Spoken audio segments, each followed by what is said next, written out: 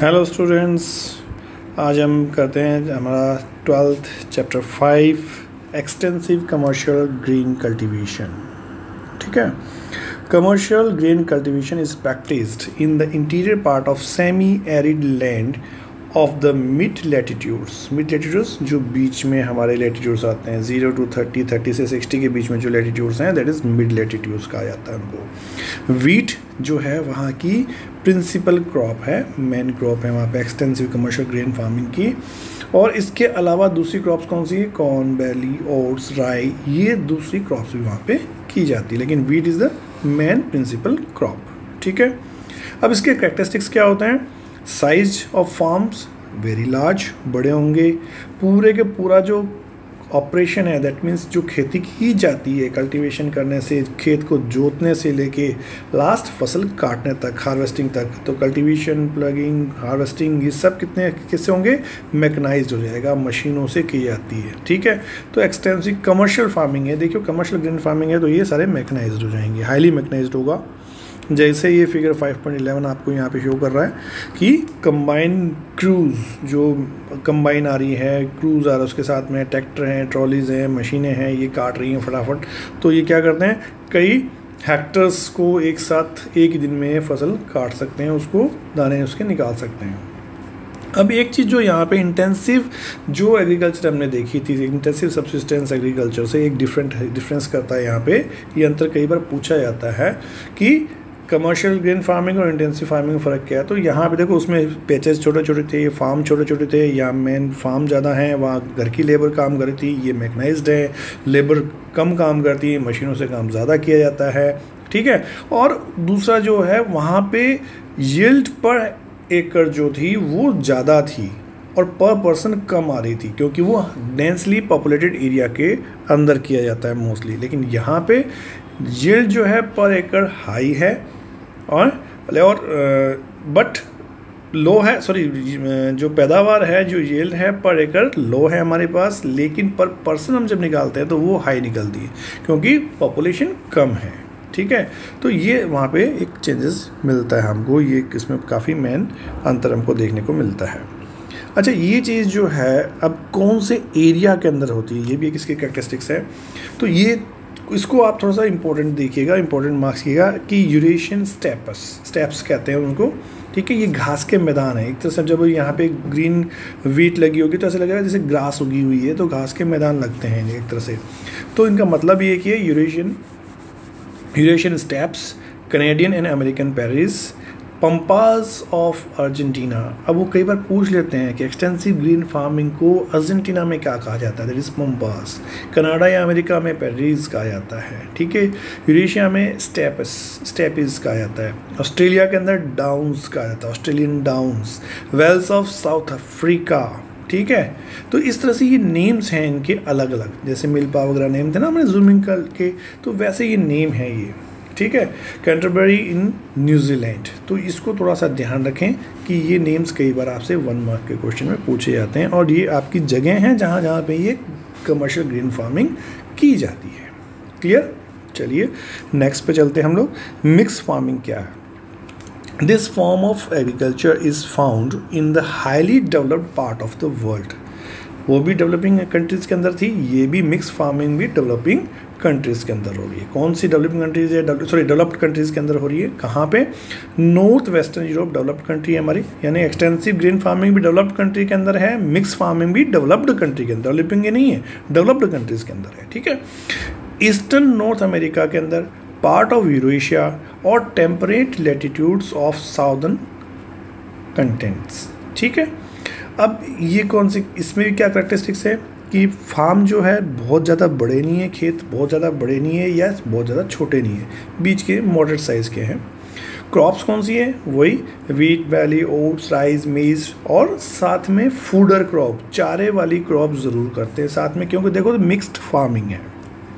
यहाँ पे एक चीज़ मैं एक थोड़ा सा और क्लियर कर दूँ बेटा, इसको स्टोरी के रूप में अगर आप देखोगे तो ह्यूमन सोसाइटी जैसे डेवलप हुई उस स्टोरी के अकॉर्डिंग हमारी ये बुक चल रही है या चैप्टर चल रहा है। पहले हमने कहा था कि हमारा सबसे पहला टॉपिक क्या था, hunting and gathering, that means primitive societies की बात करें तो क्या करता था, शिकार करता था, हंटिंग और गैदरिंग इकट्ठा करके खाना खा रहा था। फिर उसको थोड़ी समझ में आई तो उसने क्या किया, नॉमेडिक हर्डिंग करना स्टार्ट किया या पास्चुरलिज्म, जानवरों को पालना स्टार्ट कर दिया और उनके अकॉर्डिंग वो एक जगह से दूसरी जगह जाने लगा। अभी भी उसको एग्रीकल्चर नहीं आई थी, ठीक है।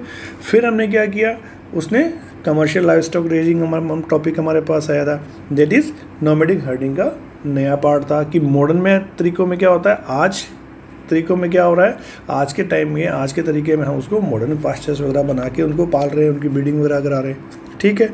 फिर अब एग्रीकल्चर करना जब उसने सीखा तो एग्रीकल्चर करना, जूमिंग, कल्टीवेशन वगैरह वो प्रिमिटिव था उसके पास, इंटेंसिव एग्रीकल्चर कर रहा था। उसके बाद जहाँ पे आज ज़्यादा पॉपुलेशन है वहाँ इंटेंसिव सब्सिस्टेंस एग्रीकल्चर हो रही है, ठीक है।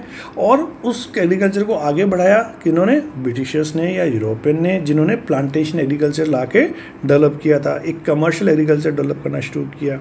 उसके बाद हमारा आया intensive extensive commercial grain cultivation, that means agriculture को हमने और मॉडर्नाइज कर दिया, मशीनों के थ्रू काम करने लग गए, यहाँ पे ये पैसा लगाना शुरू कर दिया हमने। अब क्या कर रहे हैं, खाली एग्रीकल्चर से काम नहीं चल रहा तो दोनों को मिक्स किया है, जो जानवर पाल रहे थे और दैट इज़ मिक्स्ड फार्मिंग, उसको हमने क्या नाम दे दिया, मिक्स फार्मिंग। अब नेक्स्ट टॉपिक हम जो पढ़ेंगे दैट इज़ डेयरी फार्मिंग, यानी उसमें से एग्रीकल्चर बाहर निकल गया और सिर्फ मिल्किंग एनिमल्स को हमने पालना स्टार्ट कर दिया, वो हमारी डेयरी फार्मिंग हो जाएगी। तो इस तरह से ह्यूमन सोसाइटी जैसे डेवलप हुई वैसे ये टॉपिक हमारे साथ डेवलप है। थोड़ा सा स्टोरी के रूप में इसको देखो, इजीली आप लर्न कर सकेंगे। चलिए, तो फूडर क्रॉप यहाँ पे इंपॉर्टेंट कंपोनेंट है इसका मिक्स फार्मिंग का, क्योंकि हमने यहाँ पे क्या करना है, मिल्चिंग एनिमल और दूसरे जानवर को भी पालना है, अब वो चाहे वूल के लिए पालें, मीट के लिए पालें या किसी और चीज़ के लिए, तो वो ज़रूरी है हमारे साथ में। क्रॉप रोटेशन अपनाया जाता है, इंटरक्रॉपिंग पैटर्न हम यहाँ पे यूज़ करते हैं अपनी क्रॉपिंग के लिए ताकि हमारी सॉइल मेंटेन रहे, डिग्रेड ना हो, उसकी फर्टिलिटी मेंटेन रहे। तो दोनों पे इक्वल एम्फेसिस हैं, यानी कि क्रॉप कल्टीवेशन पे और एनिमल हस्बेंड्री के ऊपर, दोनों के ऊपर, यानी जानवर पालने पर और खेती करने पर, दोनों पर हमारा बराबर ध्यान रहता है। एनिमल कौन कौन से हैं, कैटल है, शिप है, पिग्स हैं, पोल्ट्री के अंदर मुर्गी वगैरह दूसरी चीज़ें, ये हम सब उसको पाल सकते हैं इसके अंदर क्रॉप के साथ साथ में। अब mix farming is characterised by high capital expenditure, naturally दोनों काम कर रहे हैं तो पैसा आपका ज़्यादा लगेगा, मशीनरी चाहिएगी फार्म के लिए, काम करने के लिए फटाफट काम करना पड़ेगा, जानवरों को पालना है तो उनके गर्म ठंडा उनको बचाने के लिए बिल्डिंग्स चाहिएगी हमें उनके लिए, है ना। Extensive use of chemical fertiliser चाहिएगी, green manures चाहिएगी हमें, और स्किल लेबर चाहिएगी, या फार्मर जो होना चाहिए वो एक्सपीरियंस होना चाहिए, उसको स्किल्ड लेबर होना चाहिए, साइंटिफिक मेथड उसको यूज़ करना आना चाहिए। तो ये सारी चीज़ें हमें इसके अंदर चाहिएगी। तो ये इसके मेन कैरेक्टरिस्टिक्स है, वेरी ईजी। चलिए, नेक्स्ट हमारे पास है डेयरी फार्मिंग। जैसा मैंने बताया था कि मोस्ट एडवांस, यानी कि अब सिर्फ हम मिल्चिंग एनिमल के ऊपर आ जाएंगे, जो दूध देने वाले पशु हैं उनको हम यहाँ पे पालते हैं, रेयर करते हैं। कैपिटल इंटेंसिव यहाँ पे भी रहेगी, एनिमल मोस्टली एनिमल के लिए शेड बनाना पड़ेगा, उसको जो मिल्क वगैरह है उसको यूज़ करने के लिए, उसको स्टोर करने के लिए फैसिलिटी लेनी पड़ेगी, एनिमल के लिए चारे की व्यवस्था करनी पड़ेगी, उनकी फीडिंग वगैरह करना जो है वो सारा कुछ करना पड़ेगा। मशीनों से दूध निकालने के सिस्टम भी आजकल आ चुका है कि एक साथ मशीनों से दूध निकाला जाए, और इनको इनकी ब्रीडिंग के ऊपर, इनकी जानवरों की हेल्थ केयर के ऊपर, इनकी वेटरनरी सिस्टम या डॉक्टर्स या सर्विसेज या दवाइयाँ वगैरह, बीमार ना हो पशु, ये सब चीज़ें हमें ध्यान रखनी पड़ेगी। प्लस ये जो मिल्क से बनने वाले प्रोडक्ट हैं उन प्रोडक्ट के लिए क्या करना पड़ेगा, उसको प्रिजर्व भी करना पड़ेगा, तो प्रिजर्वेटिव चीज़ें हमें वो भी चाहिएगी, ठीक है। तो हाईली लेबर इंटेंसिव भी है, काफ़ी काम करना पड़ेगा। Rigorous care in feeding and milching, उनकी ध्यान जानवरों का बहुत रखना पड़ेगा। कोई ऑफ सीज़न यहाँ पे नहीं है, no of season during the year, पूरे साल जानवर अपना दूध देते रहेंगे, काम करते रहेंगे, हमें उनका प्रोडक्ट बना के पूरे साल मार्केट में डिमांड रहती है, तो कोई ऑफ सीज़न यहाँ पे नहीं मिलेगा। कौन से एरिया में प्रैक्टिस की जाती है ये, मोस्टली अर्बन एरिया के पास में या बड़े बड़े इंडस्ट्रियल सेंटर्स हैं उनके पास में ये बनते हैं, क्योंकि वो एरिया इसको मार्केट प्रोवाइड कराते हैं। जो फ्रेश मिल्क के लिए प्रोडक्ट हैं या डेयरी प्रोडक्ट बनते हैं वो अर्बन एरिया के आसपास ज़्यादा बिकेंगे। तो डेवलपमेंट ऑफ ट्रांसपोर्टेशन, यानी कि ऐसे एरिया में हो, ऐसी जगह हो जहाँ पे रोड आती हो, सड़क नेटवर्क हो, रेल नेटवर्क हो, जहाँ से फटाफट आप ट्रांसपोर्टेशन सिस्टम आपको अवेलेबल हो और आप इनको भेज सको। जैसा मैंने कहा था, रेफ्रिजरेशन, दूध के प्रोडक्ट हैं, ख़राब ना हो इसलिए रेफ्रिजरेशन करना की ज़रूरत पड़ेगी, चाहे वो ट्रांसपोर्ट सिस्टम के अंदर हो, चाहे वो कलेक्शन सेंटर के ऊपर हो, चाहे वो मार्केट के अंदर बेचने वाला आपकी शॉप हो, सब जगह आपको रेफ्रिजरेशन व्यवस्था रखनी पड़ेगी, पाश्चराइजेशन करना पड़ेगा एंड अदर प्रिजर्वेशन उस प्रोसेस के साथ इसको यूज़ करना पड़ेगा ताकि कुछ समय तक, कुछ घंटों तक हम उन प्रोडक्ट को बना के रख सकें। 2 दिन 3 दिन वो प्रोडक्ट चल जाए, तो वो सारी चीज़ें हमें व्यवस्था करनी पड़ेगी। तो ये स्टोरेज का ड्यूरेशन बढ़ा देगा अगर हम ये सारी चीज़ें साथ में रखेंगे तो। अब मेन रीज़न कौन से हैं इन चीज़ों को, मोस्टली वही डेवलप्ड कंट्रीज़ आएंगी यहाँ पे। सबसे बड़ा एरिया हमारे पास 3 रीज़न है इसके। लार्जेस्ट एरिया है नॉर्थ वेस्टर्न यूरोप, वो सबसे बड़ा एरिया है।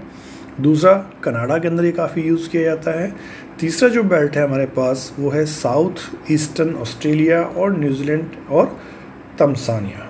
ये जो बेल्ट है, ये 3 बेल्ट जो ज़्यादा डेयरी फार्मिंग को यूज़ करते हैं। हमारे यहाँ भी किसान लोग मिक्स फार्मिंग को मोस्टली यूज़ करते हैं, खेतों के साथ जानवर पालते हैं, डेयरी बनाते हैं, साथ में दोनों काम करते हैं। ठीक है, अब नेक्स्ट हमारे पास आता है मेडिटेरियन एग्रीकल्चर। अब मेडिटेरियन एग्रीकल्चर कहाँ है, मेडिटेरियन एरिया कौन सा है, पहले तो आपको थोड़ा सा ये ज़रूर ध्यान में होना चाहिए। अब आप देखिए, ये जो अफ्रीका के ऊपर का एरिया है, जो यूरोप के पास में, दिस वन, इस एरिया को मेडिटेरियन सी के चारों तरफ वाला एरिया, इसको मेडिटेरियन एरिया कहा जाता है।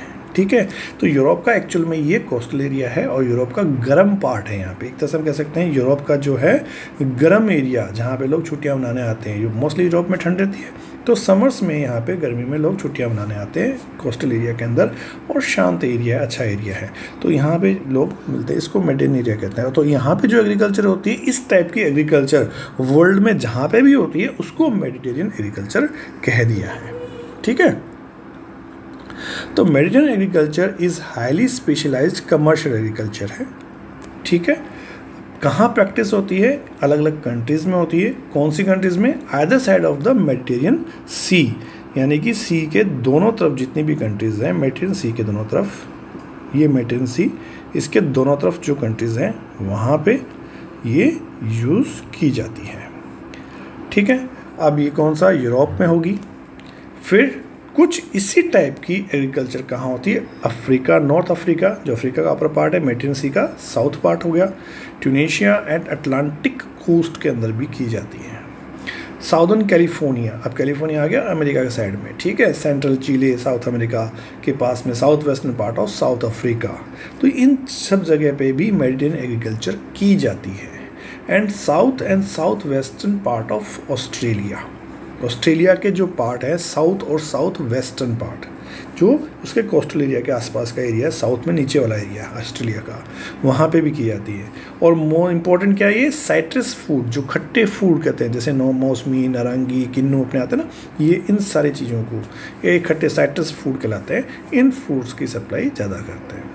अब मेडिटेरियन एग्रीकल्चर की जो कैरेक्टरिस्टिक्स है, मेन चीज़ क्यों है, ये फेमस क्यों है, ये फेमस है अपने विटीकल्चर के लिए। ये वर्ड आप ध्यान रखिए, विटीकल्चर। विटीकल्चर का मतलब ग्रेप्स का जो कल्टीवेशन किया जाता है, अंगूरों की खेती की जाती है यहाँ पे। ठीक है, और मेन अंगूर किस लिए बनाए जाते हैं, बेस्ट क्वालिटी की वाइन बनाने के लिए उसको यूज़ किया जाता है। इसीलिए मेडिटेरियन एग्रीकल्चर जो है महंगी भी है, प्लस इसका प्रोडक्ट भी महंगा बनता है।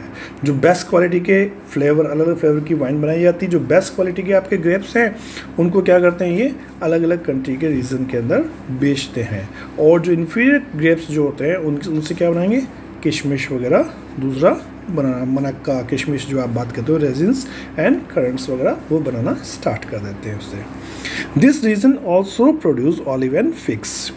ठीक है, then the advantage of the median agriculture is that more valuable crop। अब ये आपको पता है किशमिश, मनक्का, वाइन, ये सब महंगी बिकती है। ठीक है, तो अच्छा प्रोडक्ट है, इसीलिए ये इसकी मेन कैरेक्टरिस्टिक्स भी है of the median agriculture is that more valuable crop such as fruits and vegetables are grown in winters। सर्दियों में फ्रूट्स एंड वेजिटेबल होते हैं जो साइट्रस फ्रूट होते हैं, जबकि गर्मियों में ये वाइन वगैरह वो बेचते हैं, काम करते हैं। When there is the great demand in Europe and north American market में इसकी काफ़ी डिमांड है। इसलिए इस टाइप का जो विटिकल्चर अपनाता है, विटिकल्चर दैट मीन्स पूछा जाता है कई बार, ग्रेप कल्टीवेशन को कहते हैं, जो वाइन बनाने का काम करते हैं, दैट इज़ विटिकल्चर। ठीक है, तो ये वर्ड भी आप थोड़ा सा याद रखें, मेटीरियल एग्रीकल्चर के साथ में जुड़ा हुआ है। क्लियर? तो आई थिंक यहाँ तक आपको क्लियर हो गया होगा। नेक्स्ट टॉपिक जो है हम नेक्स्ट वीडियो के अंदर लेंगे। आप इसको सब्सक्राइब करना ना भूलें, अच्छा लगा है तो लाइक भी कीजिएगा। Thank you.